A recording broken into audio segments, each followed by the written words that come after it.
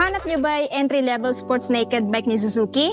Well, kararating lang naman itong Suzuki Gixxer 155. So in this video guys, tatalakayin natin yung specs, features, at syempre walk around na din natin tong sports naked bike na to. So without further ado, let's start this video.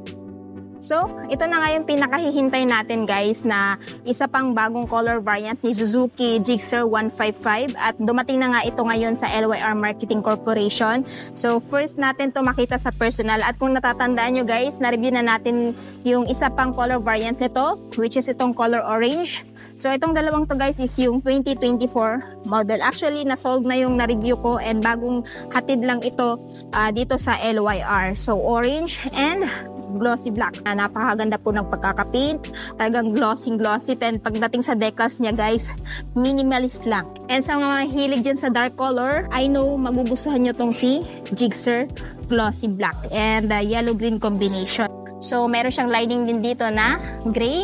Tapos decals din to guys. Ayan, pati ito. Ayan.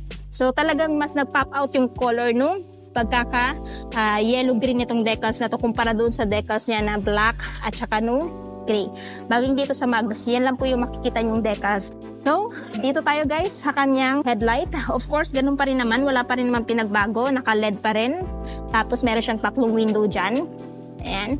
Turn signal, bulb type pa rin. Ganun pa rin kagaya ng dati. Ginamitan pa rin siya ng telescopic fork suspension with single disc brake and dual path piston brake caliper ng brand ay Vibre. Ayan, tubeless na din po itong tire niya. So, pag mapako to, hindi siya basta-basta magpa-flat. Tire size guys is 100 by 80 by 17. Ayan, tapos of course naka-mags. And then dito, ayan, ito po yung itsura niya sa side. Kita nyo naman kung gaano siya kaastig. So sa mga lady rider na gusto magkaroon ng ganitong klaseng motor, highly recommend this one. Talagang, you know, kung gusto nyo ng astig, masculine na datingan na sports naked bike, nire-recommend ko po ito.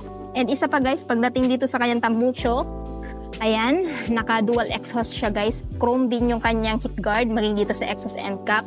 Napaka-attractive tingnan sa personal po talaga nito. Same lang din kagaya ng dati, ganun pa rin naman, walang pinagbago. Foot peg ng driver, brake pedal, ayan, at foot peg ng angkas.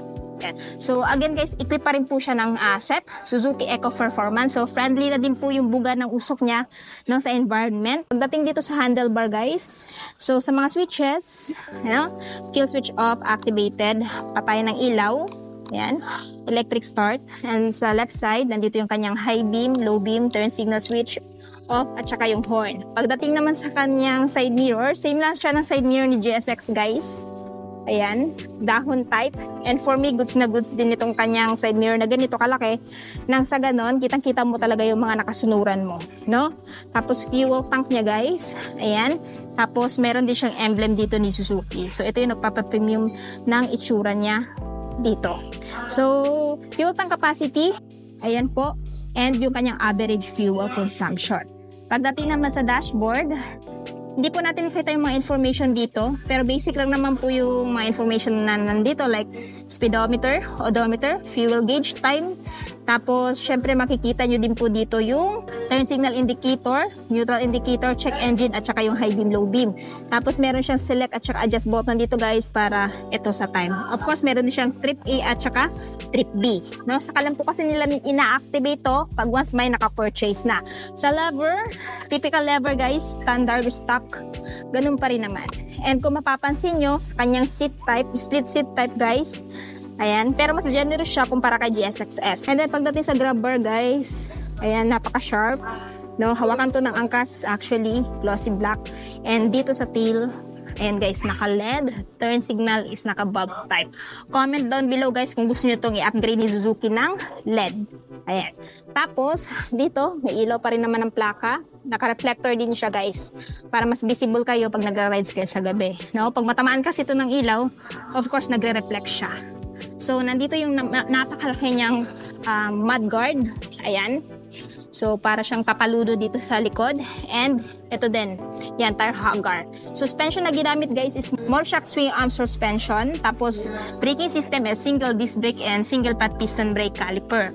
Ganun pa rin naman, tubeless yung tire. And merong tire size sa likod guys na 140 by 60 by 17. Mga nagtatanong nga pala kung naka-ABS ba to or equip pa siya ng assist and sleeper clutch.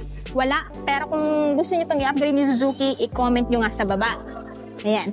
So, dito tayo sa kabilang side. Of course, nandito yung kanyang chain cover. Swing arm niya guys, foot peg ng angkas. Pwede siyang buksan, may bukasan siya ng upuan dito eh.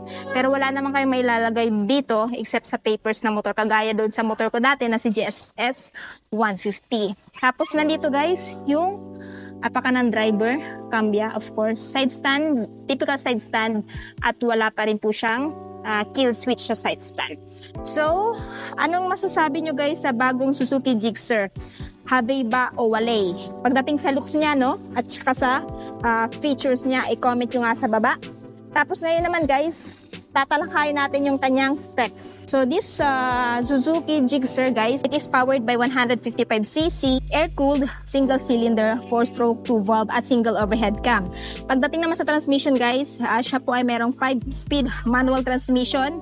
At of course, ito ay merong lakas na 10 kilowatts at 8,000 RPM and max torque of 13.8 kilowatts at 6,000 RPM. And pagdating sa fuel tank capacity niya guys, 12 liters. So makakaasa kang malayo-layo na din po yung mapupuntahan nyo bago po kayo magpapagasolina ulit. Nakaupo tayo ngayon dito kay Suzuki Gixxer. So, pagdating sa kanyang seat height guys, ayan, ipapop out ko na lang sa screen maging yung kanyang ground clearance and sa height natin na 5'5". Ayan guys, kita-kita nyo naman, naabot natin. Yun nga lang, medyo nakatiptoe tayo. So, kung if ever may height kayo, at least mga 5'3", 5'2", kaya nyo pa rin itong abutin. Yun nga lang guys, nakaganito kayo. Ayan. So, ayan, bagay na bagay din ito sa lady rider kasi hindi naman siya ganun kabigat. Ayan. And napakadali lang naman din niya i-maneuver. Tapos, ang kinaganda pa dito, pag nakasakay kayo dito, tapos maglo-long ride kayo, hindi masyadong ngawit yung likod nyo kasi naka-upright sitting position lang kayo dito. Ayan. So, suspension check. Ayan, napakalambot naman. And for me, goods na goods yan. Isa yan sa hinahanap ko sa isang motor. Para nang sa ganun, hindi masyado ma-stress yung katawan nyo pag dadaan ka sa mga lubak-lubak. So, this one guys is merong updated price na. Ayan, 102,900. Bibilhin nyo po ng spot cash. Down payment is 7,923 at monthly sa 3 years na 4,816 at rebates na 200. So, itong motor na to guys is available lamang sa LYR Marketing Corporation. So, along the highway lang siya guys. Nasa gilid siya ng Kawasaki Clib at ng, ayan, Honda Bigbike. Tapos na nga natin ikutan si Suzuki Gixxer. Ano yung masasabi niyo sa sports naked bike na to? Sulit ba siya sa presyo niya? At ano yung katangian niya kung bakit siya i-consider yung bilhin ngayong 2024? I-comment nyo nga sa baba. At syempre kung bago pa lang sa channel ko at hindi pa nakapag-subscribe, huwag kalimutan mag-subscribe para ma-notify kayo once may bago tayong upload. So yun guys, hanggang dito na muna tayo. Ride safe and peace out!